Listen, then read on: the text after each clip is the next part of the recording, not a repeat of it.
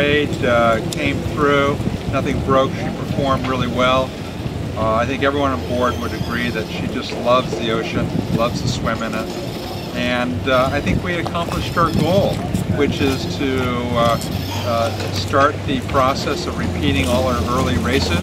And here we are, a blast reaching out of Newport. All the passengers are happy on deck. Wind's blowing 19, 20. We're doing 8.5, 9 knots. Life is good on board. So we have boats around us, mostly boats in the class ahead of us that we've caught up to. And momentarily here, Dorade might just be leading the Bermuda race. Boat for boat. The big boats will catch up to us soon. So buddy, do you like Northeast? Yeah, he's mounting a little bit. I love Northeast. You'll see how kind she is to us in the stream. But so far, it's the best ride out of Newport I've ever had. How much? It's the interior of Dorade. First afternoon out. We have the leak cloths set up so people can stay in these bunks. There are more bunks up in that forward cabin too. We'll have 4 people off watch at a time. And in the back of the boat, that's the galley. Here's the nav station. We have this cloth rigged up here to keep spray from coming down the companionway and getting on the electronics. And that's Jess's cave back there. She's our navigator. We're doing close to 10 knots as we approach the Gulf Stream. We've got anywhere from 18 to 27 knots of wind from the northeast. The diciest moment was having our leader line for our second reef point part.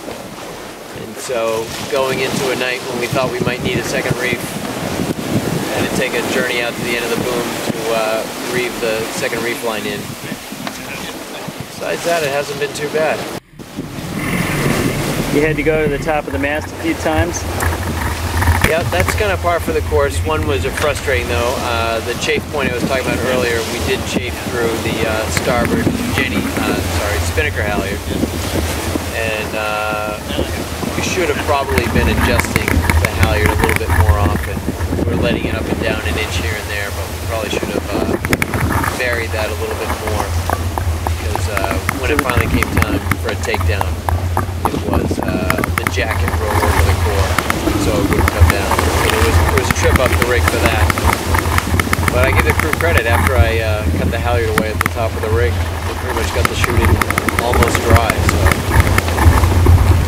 relatively uneventful for what it could have turned out to be.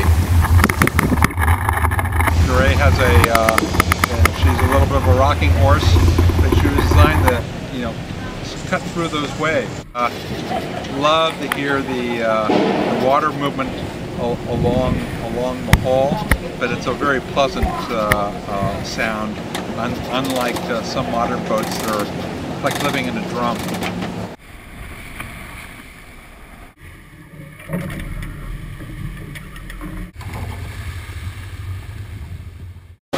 It's 11 AM on Monday. We've got 100 miles to go.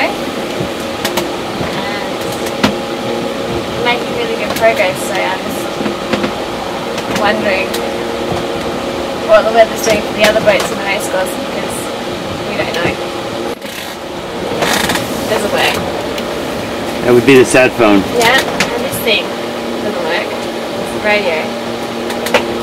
So we're all on our lonesome, really. We're sailing with what we know on this little boat of ours. Unique for us. It's been faster than expected. The breeze held in a lot longer than expected. Looks like we might actually make it there on this prevailing breeze. And relatively easy for the bow crew. We've done maybe a third of the sail changes I thought we would. And learned a couple things, a couple of chafe points that weren't immediately apparent. Spending this long with the sails up teaches you that kind of thing. Call ourselves the optimists, because we're going to be screaming into the finish. That's our plan, as long as we can find some clouds to sail under. Jess, what do you say? What's the latest? I don't know. Don't have the update.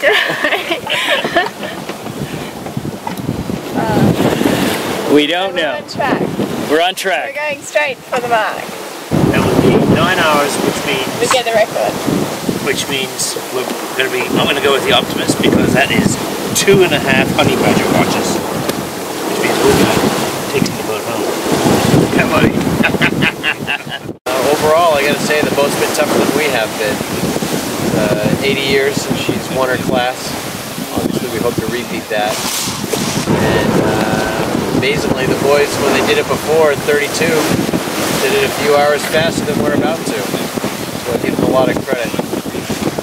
Obviously, the boat's pretty much the same as she was, but the sails are, materials are so much better, and the cuts are so much better. We've got more gears to go to, but some of those guys somehow still beat us into this thing, so I give them a lot of credit. Royal Bermuda Yacht Club. Wednesday morning, most of the fleet is in. Yeah. Well, we completed 4th and 6th. That's respectable.